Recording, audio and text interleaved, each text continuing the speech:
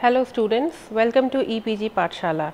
Today we shall be discussing about another application of remote sensing and GIS, that is the land resources management. So far you already know the basic concepts of remote sensing, GPS as well as GIS. So today in this module we shall be talking about the importance of land resources, the areas where our geospatial technology can contribute, and the application of remote sensing and GIS in land resource management. So by the end of this module you would be aware about the importance of land resources, the application of remote sensing and GIS, and the advantages and the limitations of these methods over conventional methods. So let us start. To begin with, the land is a scarce resource due to the immense agricultural and demographic pressure on it. Hence, information on land use, land cover, the possibilities for their optimal use is essential for the selection, planning and implementation of land use schemes to meet the increasing demand for basic human needs and welfare. The information on land characteristics and distribution also assess in monitoring the dynamics of land use resulting out of a changing demands for increasing population. Nations, village communities as well as individual land users need to make the best choices among options for the use of land in order to support the development without the issue of land degradation, which would endanger sustainable production of food and other rural products.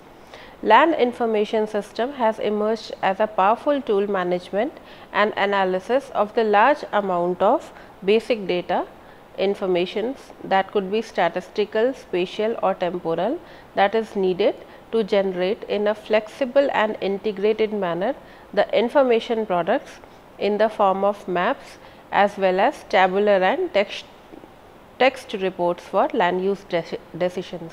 Now coming to the importance of land resources, land includes all the natural environmental resources contained on the earth's surface such as soil, water, terrain, climate and weather. Human welfare and socio-economic development depends on the capability of land resources to provide food, fiber, timber, fuel and other raw materials, besides many other plant and animal products and shelter and recreation. Pressure on land is increasing everywhere, and the need to achieve a balance between the exploitation and conservation of land resources have made rational use of resources. The pressure on land is increasing everywhere and there is a need to achieve a balance between the exploitation and conservation of land resources, and this requires rational use of resources and management at all levels. Global and regional institutions as well as individual countries also need to look at the present and future requirements for produce and goods from available land resources and how to satisfy these requirements, considering them against the possibilities and constraints of sustainable production from these resources. So, land resource management is also linked to sustainable development. Coming to the historical perspective, the history of remote sensing dates back to as early as 1827 when Nicéphore Niépce took the first picture of nature. Since then, the advancement of technology continued with the use of a captive balloon in 1858, pigeons in 1903, low altitude aircraft during First World War and high altitude aircraft in 1950s to take the aerial photographs. The satellite remote sensing era began when television infrared observation satellite TEROS-1, the first meteorological satellite, was launched in 1960. In India, the remote sensing and space technology has been realized effectively since 1960s. The utilization of aerial photographs in India gathered momentum with the establishment of Indian Photo Interpretation Institute that was renamed as the Indian Institute of Remote Sensing in 1983 under the Survey of India for imparting training in aerial remote sensing techniques. Indian remote sensing satellite system has the world's largest constellation of remote sensing satellites in operation, which provides leadership and continuity in Earth observations through an operational Earth observation infrastructure. Currently, there are almost 10 satellites in operation that include Cartosat 1 and 2, Cartosat 2B, IRS-1C, 1D, P3, OceanSat 1-2, ResoSat 1 and Technology Experiment Satellite. Now, coming to the methods in remote sensing that are used for assessment of land resources, the first requirement is image data. So, the remote sensing image data can be used from different satellites such as land remote sensing satellite Landsat with a spatial resolution of 30 meters, linear imaging self scanning sensors LIS-3 with a resolution of 23.5 meters, and advanced spaceborne thermal emission radiometer reflection radiometer with a spatial resolution of 15 meters.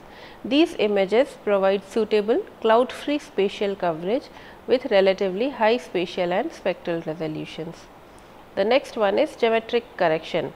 Accurate registration of multispectral remote sensing data is essential for analyzing land use and land cover conditions of a particular geographic location. The geometric correction of remote sensing data is done for distortions and degradation caused by errors due to the variation in altitude, velocity of sensor platform, variation in scan speed and in the sweep of sensor's field of view, earth curvature and relief displacement. The images are georeferenced using polyconic projections with root mean square error, and Landsat 7 enhanced thematic mapper and other satellite data are reprojected. The next requirement is ground reference data. As you know, in image analysis, ground reference data plays an important role to determine the information classes, interpret decisions and assess the accuracy of the results. Substantial reference data and a thorough knowledge of the geographical area is required at this stage. The next is classification scheme. The classification schemes provide framework for organizing and categorizing information that can be extracted from image data. So, a proper classification scheme includes classes that are both important to the study and discernible from the data on hand. Image enhancement, contrast stretching and false color composites are worked out, and the interpretation of images is carried out using various interpretation keys such as shape, size, pattern, tone, texture, shadow, location, site, association and resolution. So, coming to the classification techniques of satellite images, the overall objective of image classification is to automatically categorize all the pixels in an image into land cover classes or themes. So, the classes can be, so this requires that the classes should be distinguished in an image and they should have different spectral characteristics as well. This can be analyzed by comparing the spectral reflectances of pixels. Image classification gives results to a certain level of reliability that needs to be confirmed with the ground reference data. The principle of image classification is that a pixel is assigned to a class based on the feature vector by comparing it to predefined clusters in the feature space. So, accordingly there are two types of classification techniques, unsupervised and supervised. Unsupervised classification approach is an automated classification method that creates a thematic raster layer from a remotely sensed image by letting the software identify the statistical patterns in the data without using any ground truth data. In supervised classification, the analyst supervises the pixel categorization process by specifying to the computer algorithm numerical descriptions of various land cover types present in the image. Training samples that describe the typical spectral pattern of land cover classes are defined. and pixels in the image are then compared numerically to the training samples and are labeled to land cover classes that have similar characteristics. The next approach is fuzzy supervised classification approach. It allows for multiple and partial class memberships at the level of individual pixels and accommodate the fuzziness in all the three stages of a supervised classification. This approach considers that each pixel might belong to several different classes without definite boundaries. After classification, it becomes essential to carry out accuracy assessment analysis. In thematic mapping, this accuracy assessment is used typically to express the degree of correctness of a map or classification. A thematic map derived with a classification may be considered accurate if it provides an unbiased representation of the land cover of the region it portrays.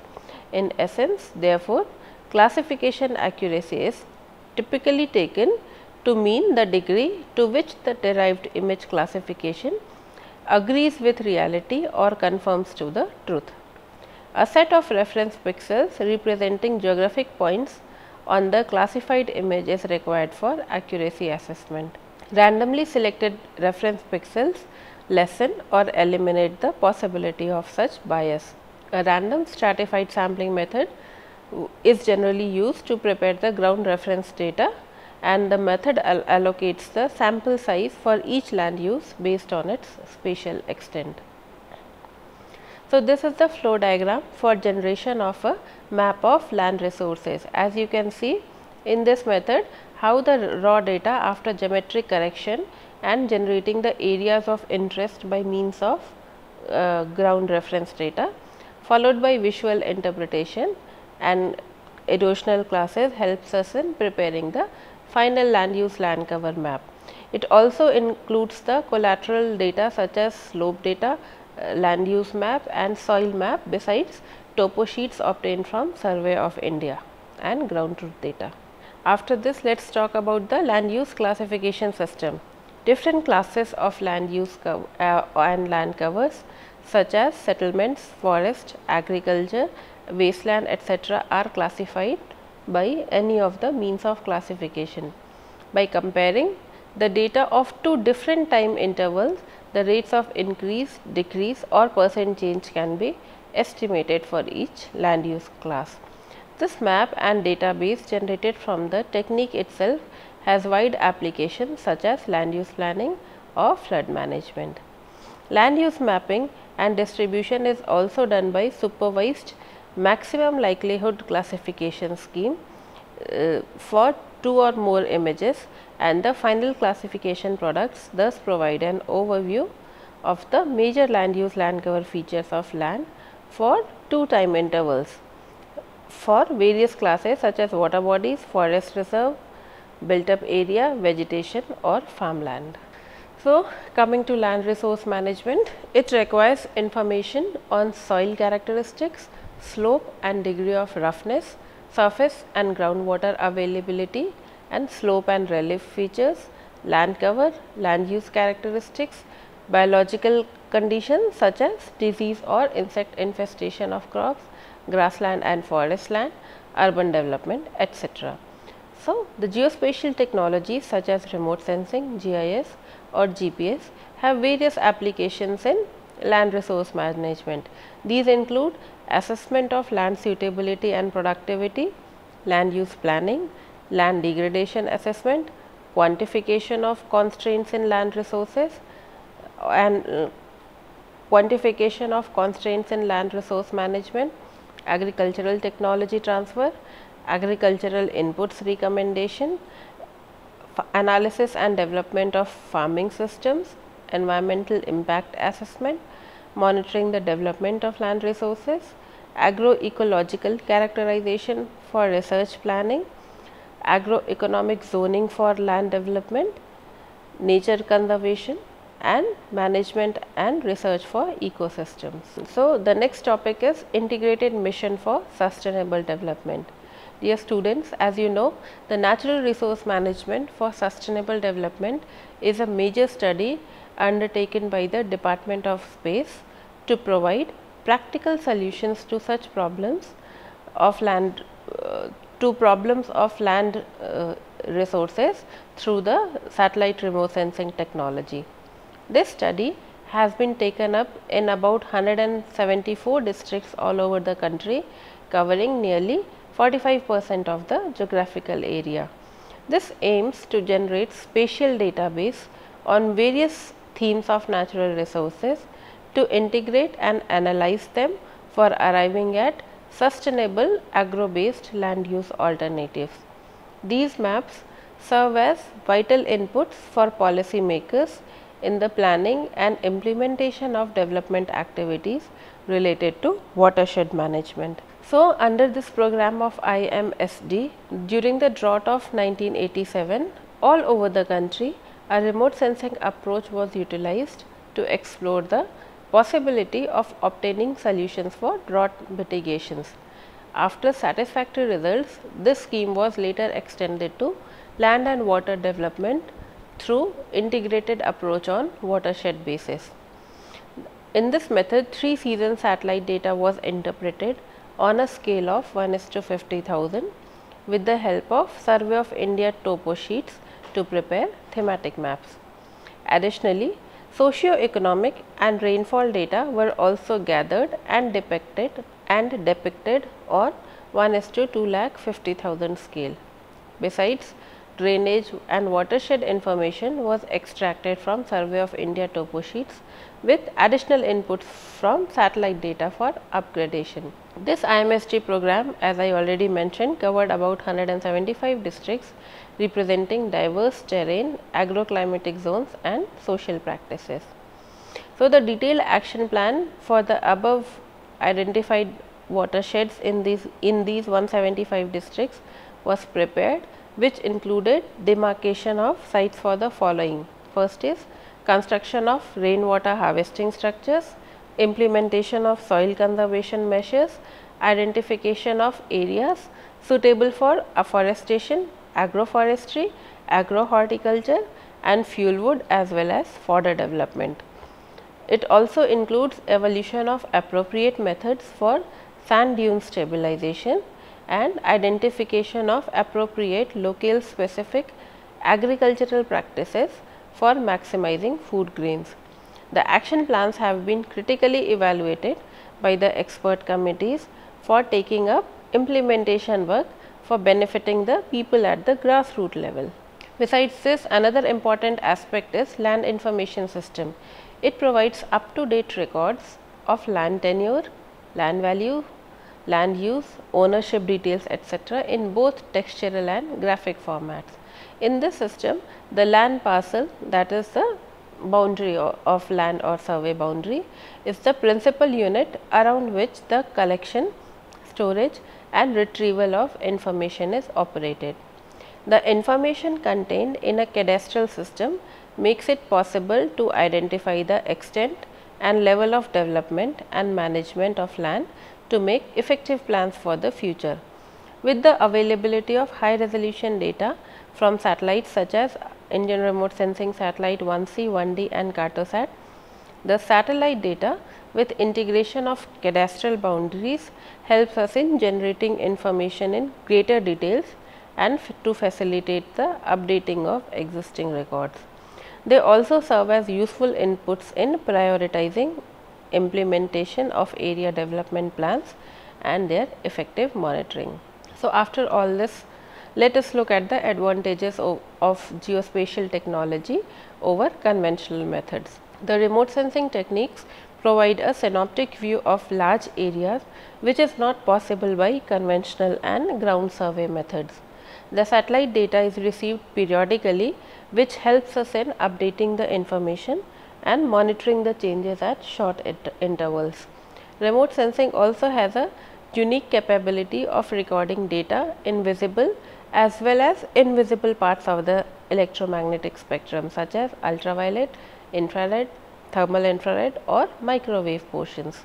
Therefore, certain phenomena which cannot be seen by the human eye can be observed through remote sensing techniques, be it temperature or be it data related to mapping of ground resources.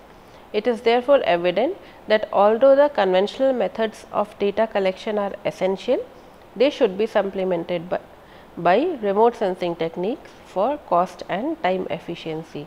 Despite its significance, there are certain practical drawbacks also of geospatial technology. For example, the light has a limited ability to penetrate the water and atmosphere. As a result, the process of absorption, transmission as well as reflection, they reduce the signals that reach they reduce the intensity of signals reaching the sensors. Besides, there are certain data gaps. For example, certain availability of right data at the right time is restricted. Cloud cover also is also a limitation, particularly for biodiversity and land cover applications in tropics. So, there also exist regional disparities in data access and in the skills needed to interpret the image. Data cost, although is reduced over ground survey methods, still it is particularly significant for high resolution images. Also, the cost of ground truthing cannot be removed in totality, as remote sensing is seldom sufficient in its own right. Also, there is a current lack of international institution to coordinate among space agencies. The interpretation and analysis of geospatial data requires skilled and committed manpower or labor, which is also a limitation. So, dear students, at the end of the module, I hope you would be able to understand the importance of land resources. You would also be able to go through the historical perspectives of how geospatial technology has helped us in effective conservation of land resources. You would also appreciate the various methodologies and data sets that we discussed for carrying out monitoring of land resources in conjunction with collateral data that is required for management of land resources. Also, you would be able to appreciate the fact how GIS is used in conjunction with remote sensing to provide us suitable maps and carrying out various studies related to land resource management. All in all, you would also be able to appreciate the importance of these geospatial technology such as remote sensing, GIS and GPS over the conventional methods of ground based studies. I hope you all are benefited from this module. Thank you.